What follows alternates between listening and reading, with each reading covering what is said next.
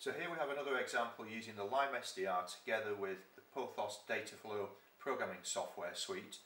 This example builds on the previous two in that it combines the Bluetooth low energy receive and decode with RC main switch control. So once again we have an Intel Edison that's running a simple application that's generating Bluetooth low energy advertisement packets.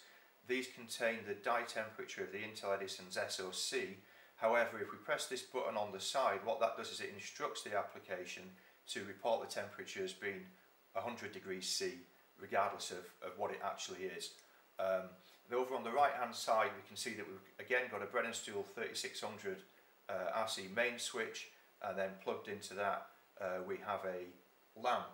If we take a look at the Pothos topology that's loaded, we can see that we have an SDR source block that's configured for the LimeSDR. It tunes it to 2.426 GHz. The output of that is then fed through a block that performs DC removal. That's then fed through an FIR filter, and then from there into a frequency demodulation block, and then a Bluetooth low energy decoder.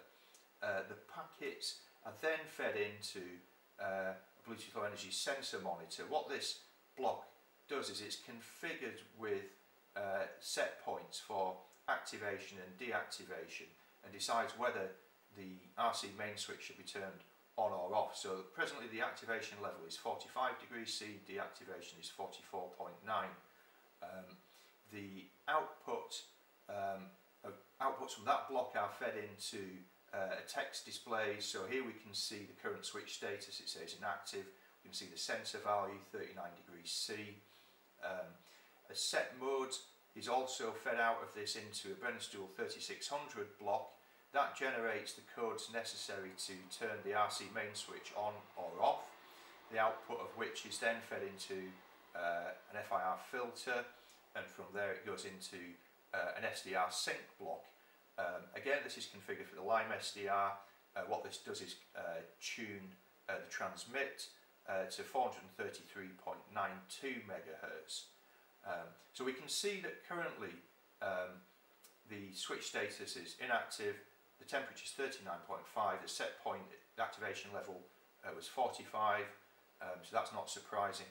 Now if I press the button on the side of the Edison, we should see that the temperature eventually spikes.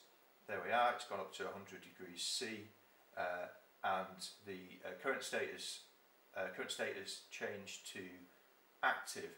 And if we zoom out, we should hopefully see that, be able to see that the light's been illuminated. And if I let go of this button at the side, then probably be a short delay, and we should see that is turned off.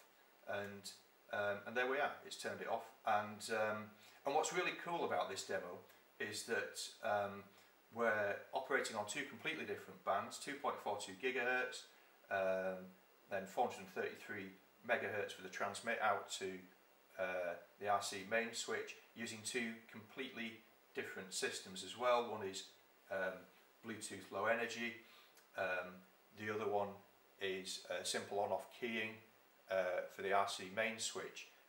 So it's easy to see how we can combine and support many different wireless systems operating on different bands using a single common piece of hardware, the LimeSDR.